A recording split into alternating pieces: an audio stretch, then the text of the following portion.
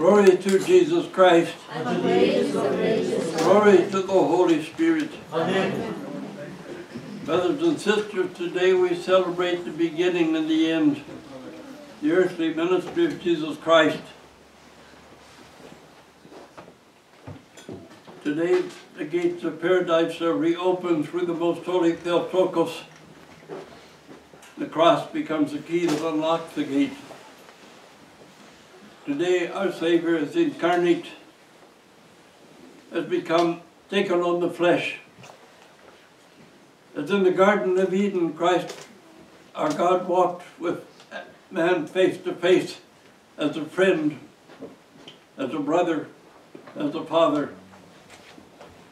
And when man could not hold out but fell away, he gave the tabernacle in the wilderness and the Ark of the Covenant, where he would fellowship with us, face to face again with mankind, and this time veiled in the Holy of Holies. That he fellowshiped with us on the mercy seat, not the seat of judgment, not the seat of condemnation, not the seat of some narrow moral philosophy, but face to face on the mercy seat, to show that he had no other attitude toward mankind except love, mercy, and compassion. Compassion for our human weaknesses and our failings. The compassion that we ourselves no longer have, if we ever did. And then in the fullness of time, the tabernacle became the temple. The temple was a place called the place of meeting, the place of the presence. And as the prophet says, my temple is a house of prayer for all nations. All humanity are called to come to his temple to worship.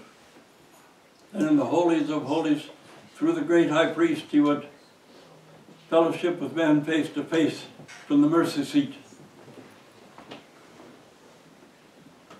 As I did not prevail in the fullness of time, he came down and turned one of our own, the most holy Theotokos and ever Virgin Mary, into a living temple, into a living Ark of the Covenant. And through her he came to take on our flesh so that we might behold him face to face, and he might fellowship with us face to face. Taking on our nature so he could restore it and redeem it from its alienation from the divine nature.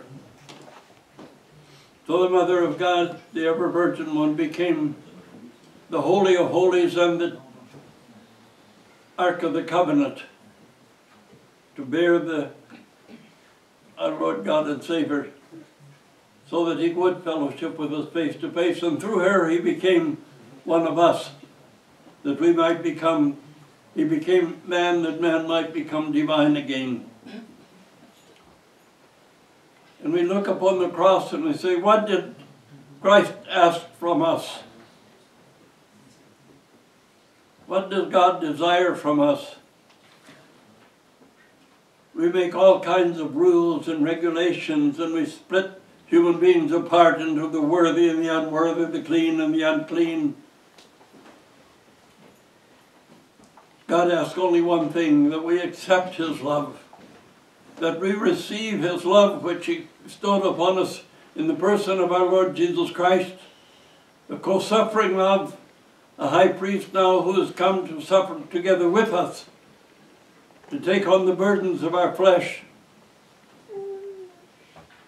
and to endure the things that we endure, to take on our human nature and bear it to the cross.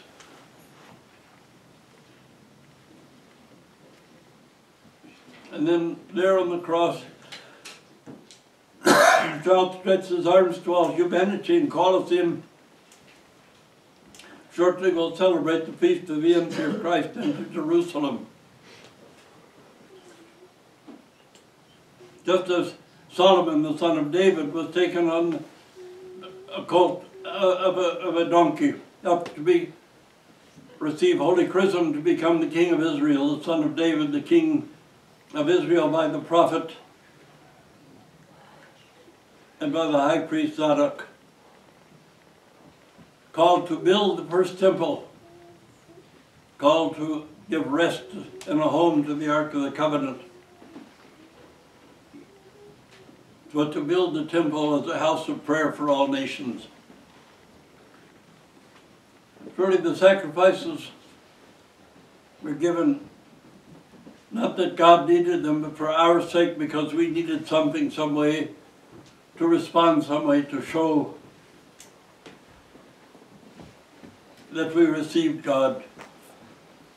As the great hierarch Metropolitan Anti-Kropavitsky said, the sacrifices in the Old Testament were hospitality offerings to a God who they confessed was truly present with them. And now the sacrifice to God is a broken spirit and a clean heart. Humility not just before God, but humility before one another. We bow down and worship His cross. We do not worship His cross when we do not venerate one another, when we do not venerate our fellow human beings, when we do not recognize the image and likeness of God in everyone, when we saddle ourselves with rules, regulations, and laws, but don't open our heart to fully receive the love of God, the great and horrible sacrifice that Jesus Christ went through to defeat the power of Satan, to defeat the power of death, to make it possible for us to become truly, truly the sons and daughters of the living God. As we now approach Holy Pascha, it's fitting that today we lift up the Holy Cross right in the midst of Great Lent as a trophy of victory to encourage us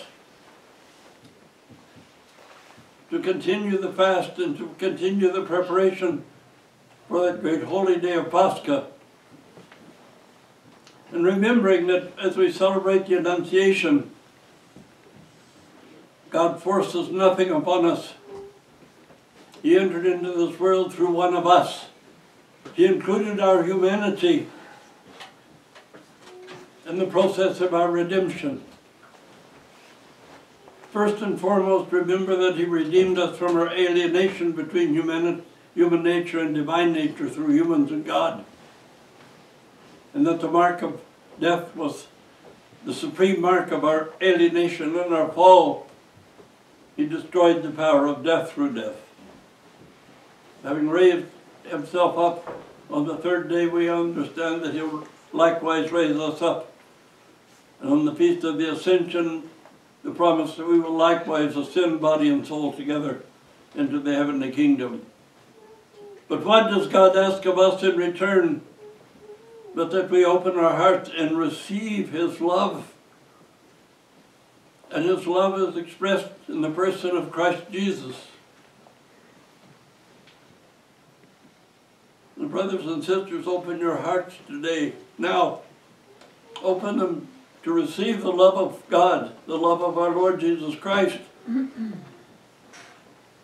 But you have not yet received it if you do not love one another. If you cannot embrace each other with a holy kiss and say a touch of peace, if you're still judging and condemning any other human being for whatever reason you think you have a right, for whatever reason you think you're so holy you can look down on them and condemn them, when all of that is burned out of your heart and you no longer are filled with malice, condemnation, hatred, anger, bitterness, and the judgment of others, then you've begun to receive, open your heart to receive the love which God pours out upon us. And especially as we venerate the cross, to see it as a trophy of victory and a testimony of the great co-suffering, unselfish love of God for mankind. On this day,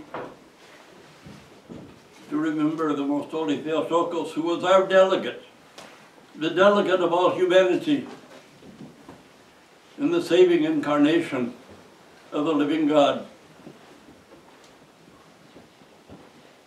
Today we celebrate the beginning and the end. the incarnation and the lifting up on the cross, the earthly ministry of our Lord Jesus Christ, and after we see the result of it in his resurrection and ascension, which he promises to us as his friends. Our man befriending God, our God who loves mankind, that all these things, as he represented us and represented the communion between God and man, all these treasures are promised to us and surely will be given to us.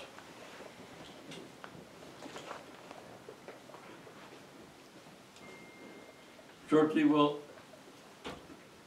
celebrate the entry of Christ into Jerusalem. When he came to purify the temple, to remind everyone, my house is a house of prayer for all nations, for all people, for all humanity. If we will today receive the love of our Lord Jesus Christ and the grace of the Holy Spirit, renew in ourselves the intention to struggle against all those things that darken our souls and our hearts.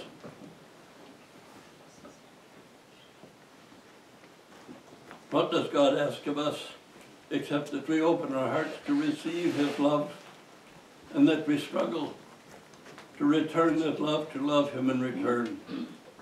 The whole mystery of creation and of redemption and of our relationship with God is love for love, trust for trust. We put so many burdens upon ourselves and upon everyone else, and one thing is necessary, that we struggle to love God as he loved us. Amen. Amen.